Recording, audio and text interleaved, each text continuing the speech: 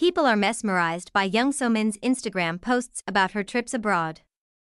After finishing several projects in 2022 and the beginning of 2023, K-drama star Jung So-min took a much-needed break. When the female star went to Europe and Asia, she took some beautiful pictures that she shared with her fans. People were interested in what the Alchemy of Souls star shared about her trip. Jung So-min finally got a break from the attention, and as the sea breeze blew through her hair, she showed off her sweet look and bright charm.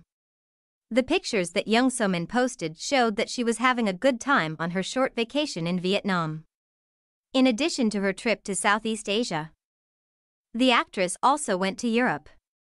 Jung So-min had spent some of her free time in Austria, where she also shared some of her beautiful photos and learned about the history of the country.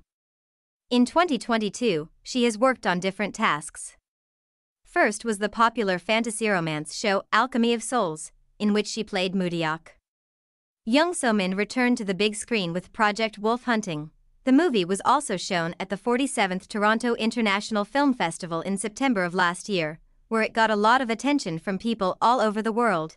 In January 2023, Jung So-min made her stage debut in the play Shakespeare in Love. She played the determined Viola Delaware Lesseps, who is known as Shakespeare's love.